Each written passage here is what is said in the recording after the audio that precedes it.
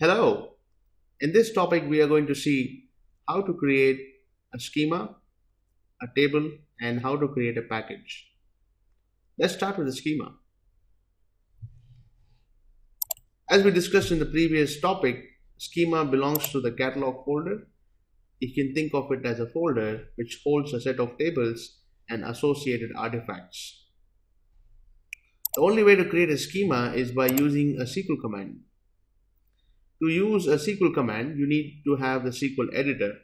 So we don't see any SQL editor right here, so you need to access it separately. There are many ways to access the SQL console. One of the ways is to right click on your system and to click right about here. You can also access the SQL console by clicking on this blue icon. Okay, I'm going to write a simple SQL statement. So create schema and let's give it a name. Let's call it training. Let's have a semicolon. So I've given syntax called create schema and then I've given a name called training. You can execute this code by using F8 or clicking on this green icon right about here. So schema has been created, so you see the success statement here. Generally, if you run something and if you see black text, that means your statement is successful. Otherwise, this color would be in red. So the schema has been created. Now let's go and check if the schema is created. I'm not going to save this, so let me just say no. Before you check it, I advise you to refresh this system so the system knows the new state of the database. Alright, so let's go ahead and check. In the catalog, we need to see if we have created a schema called training. Okay, so training is right here. And let's open training and see if you have any artifacts inside the schema. Now inside the tables, we don't have any tables. So we're going to create a table. For creating a table, there are multiple ways to do it. You can naturally use SQL console and write out SQL commands. You can also create the table from using this help editor. First, let me create a table using the editor and then we can create the table using a SQL command. Okay. So let's create a table called country and you can select the schema which you want to store this table inside. So you have all the options here and you can select any one of these options. The schemas with the underscore are all system schemas.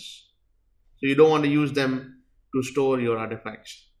You can create a table either as a column store or as a row store. This is the time to select and make that option. So you see that you have two options. You can make it as a row store or a column store. For this example, I'm going to keep it as a column store. And you can always change it at any point in time. It takes one simple command and you can change any table from a column store to a row store and vice versa. Let's give some column names. So we will say country. Let's keep it varchar, and this is where you want to give the dimension. So we can say 15. If this is a key, you can select here. This is not a key for us, so I'm gonna not select it. And you can leave a comment, and if you want to program a default value, you can do that as well. So population needs to be an integer, so you can select your data type from any one of these data types.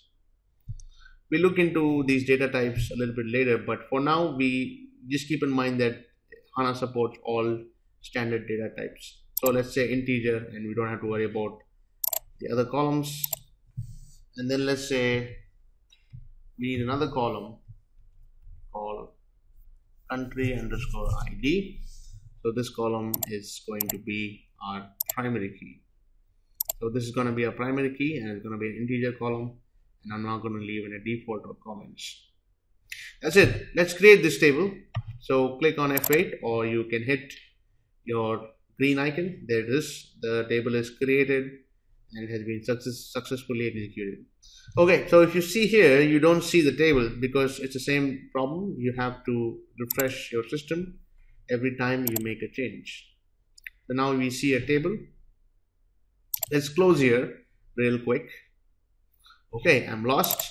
So we can go back to Windows and say reset perspective. There you go. It's a very handy tooltip. So this is our table which has been created inside tables of the training schema. And if you want to check the metadata, you can simply right click on it and say open definition.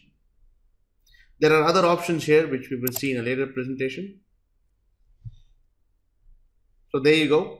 You want to check the table name, you want to check the schema, you want to check the type, and naturally the column names and the data types. There are other ways of creating table, and there are multiple workflows when a table gets created. For example, in terms of data provisioning, a table is automatically created for you. We will see that in the coming topics. Okay, I'm going to create a table using a SQL commands. So I already have it for you. We can save some time. Okay, so by now you know where is the SQL console and how to access it. So right click on it and you have your SQL console, and then let me paste the code. So this is a very simple code. We have a set of columns, we have a primary key, and this is going to be a column table. That's only new syntax which you are seeing. Everything else is ANSYS SQL. And we want to give the schema name dot table name. So right now this is a placeholder and you want to change it to training. So I'm going to show you a couple of ways. One is to write it directly as you go, or another easier way to do is go to your schema and just drag and place it out here. Okay, let's go ahead and run this code. There you go. The table has been created. Let's go and check it. Obviously, you won't see it, so you're gonna refresh it. All right. Now you know how to create tables in two different ways. Let's take a look at how to create a package. Packages are a part of the content folder, and packages are nothing but folders which contain all the information models which you create.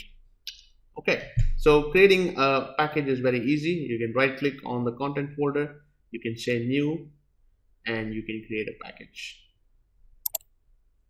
Alright, so let's give it a name. I'm going to keep the same terminology here, training, and the description you can give whatever you want here. Now you can associate this package to a delivery unit, and this is not a mandatory step right at this time, but it's something which you will do eventually. We will take a look at it in a later topic. Okay, so we have the package created. You want to probably go ahead and check it. Alright, there you go. There's your package, and your package is empty. Now if you right click on the package and if you say new, these are all the artifacts which you will be able to create when your modeling session begins. That's it for now. Thank you.